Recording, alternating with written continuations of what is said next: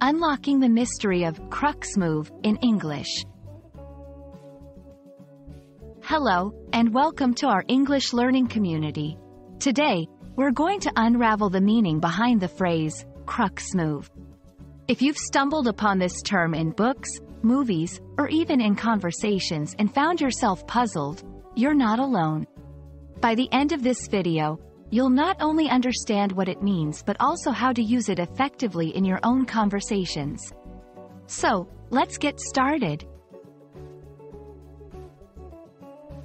The term, Crux Move, originally comes from the world of rock climbing and refers to the most difficult part of a climb. It's that one move that requires the climber's utmost skill, strength, and focus to progress. However, outside of climbing, Crux Move has been adopted metaphorically in the English language. It's used to describe the most crucial or decisive point in a process. Imagine a moment where everything hinges on a single action or decision. That's your Crux Move. To really get a feel for how Crux Move is used, let's look at some examples. In business, closing a deal might be the crux move that determines a company's success for the year. During a chess game, sacrificing a queen could be the crux move leading to checkmate. In a suspenseful movie, the protagonist's decision to confront the villain is often the crux move of the plot. Notice how the phrase can be applied to various situations where a pivotal action or decision is at play.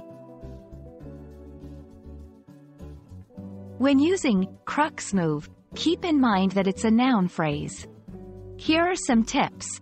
Pair it with verbs like make, is, or was to describe an action or situation. It often comes after words like the or a because it's a specific moment or move. Crux move is typically used in formal or dramatic contexts. Let's practice with a sentence. In the negotiation, the crux move was when we offered extended warranties. We've reached the end of our exploration of Crux Move. Next time you're in a situation where you face a vital decision or action, you might think to yourself, this is the Crux Move.